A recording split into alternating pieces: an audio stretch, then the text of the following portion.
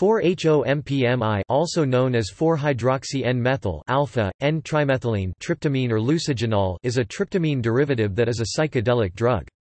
It was developed by the team led by David Nichols from Purdue University in the late 1990s.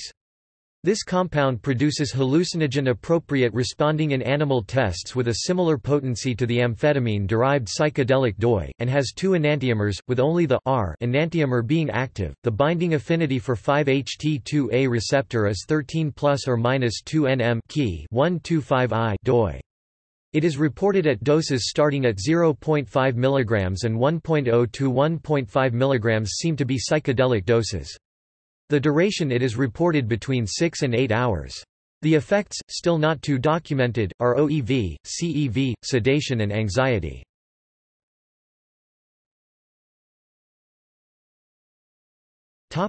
See also